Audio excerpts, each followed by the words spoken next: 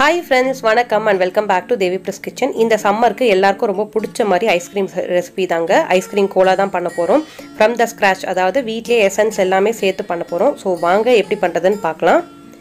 இதுக்கு ஃபர்ஸ்ட் நம்ம sugar syrup first ready பண்ணனுங்க. அதுக்கு பாத்தீங்கன்னா ஒரு 7 டேபிள்ஸ்பூன் அளவுக்கு நான் சக்கரை எடுத்துர்க்கேன். அதுல கொஞ்சமா தண்ணி சேர்த்துட்டு சுகர் கேரமலைஸ் ஆகாம பாத்துக்கோங்க. நல்லா திக்கான பாக காய்ச்சி எடுத்துக்கணுங்க. அப்பதான் நல்லா இருக்கும். சோ திக்கா நீங்க காய்ச்சினீங்க தான் ஐஸ்கிரீம் மேல ஊத்தும்போது ஐஸ் உருகாம இருக்கும். தண்ணியா இருந்துச்சுனா ஐஸ் சீக்கிரமா உருகிடும்.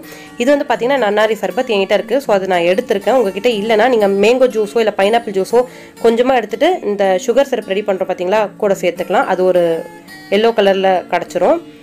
இப்போ அடுத்து green கலர் எசன்ஸ்க்கு வந்து ஒரு பாதி பச்சை மிளகாய் ஒரு கைப்பிடி அளவுக்கு புதினா நல்லா கழுவி எடுத்துர்க்கேன். இது கொஞ்சமா தண்ணி சேர்த்துட்டு நல்லா அரைச்சு எடுத்துக்கலாம். இத ஃபில்டர் அவுட் பண்ணிட்டு green colour mint essence கடச்சிரும்.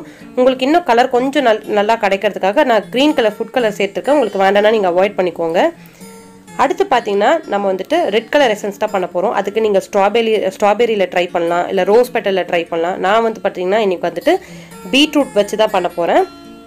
So beetroot கூடவே உங்ககிட்ட பன்னீர் ரோஜா இருந்ததுன்னா அதுவும் கூட சேர்த்து அரைச்சுக்கோங்க. ரொம்பவே சூப்பரா இருக்கும். அப்படி இல்லனா ரோஸ் எசன்ஸ் கூட சேர்த்துக்கோங்க. நல்லா இருக்கும். அப்பதான் இந்த மாதிரி ஒரு பிரைட் ரெட் கலர் வரும்.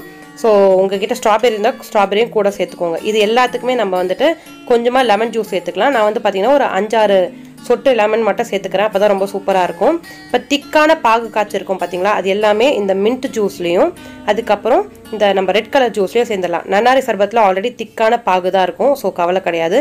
எந்த அளவுக்கு நீங்க திக்கா எசன்ஸ் பண்றீங்களோ அந்த அளவுக்கு நம்ம ஊற்றும் போது உருகாம இருக்கும் ஐஸ். ஸோ அதனால திக்கா பாகு காய்ச்சிக்கோங்க. இப்போ வந்து பாத்தீங்கன்னா நல்லா ஃப்ரிட்ஜில் இருந்து ஐஸ் கியூப்ஸ் எடுத்திருக்கேன். அது நல்லா பொடி பண்ணி எடுத்துக்கலாம். நல்லா பவுடரா இருக்கணும்.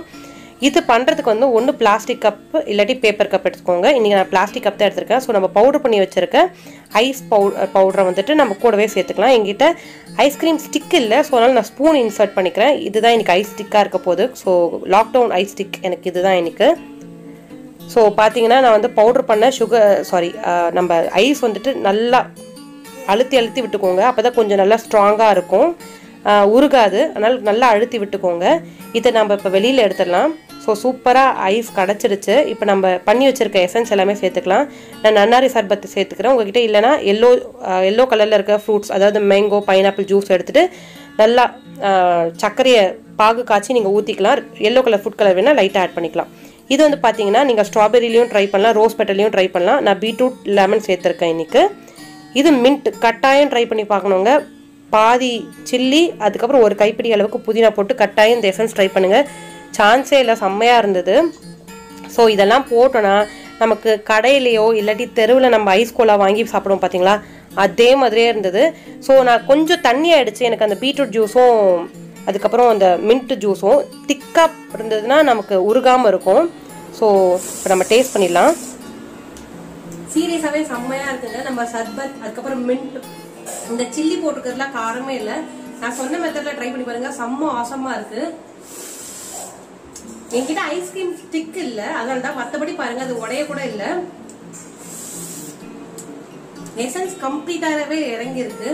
எனக்கு சீரியஸாவே ரொம்ப பிடிச்சிருக்குங்க. கட்டாயம் ட்ரை பண்ணி பாருங்க. ரொம்ப சிம்பிளா பண்ணி முடிச்சிடலாம். ஹோப் எல்லாருக்குமே இன்னைக்கு இந்த வீடியோ பிடிச்சிருக்கும் நினைக்கிறேன். வீடியோ பிடிச்சிருந்தா மறக்காம ஒரு லைக் பண்ணுங்க. நம்ம சேனல் இது வரைக்கும் சப்ஸ்கிரைப் பண்ணலன்னா மறக்காம சப்ஸ்கிரைப் பண்ணிடுங்க.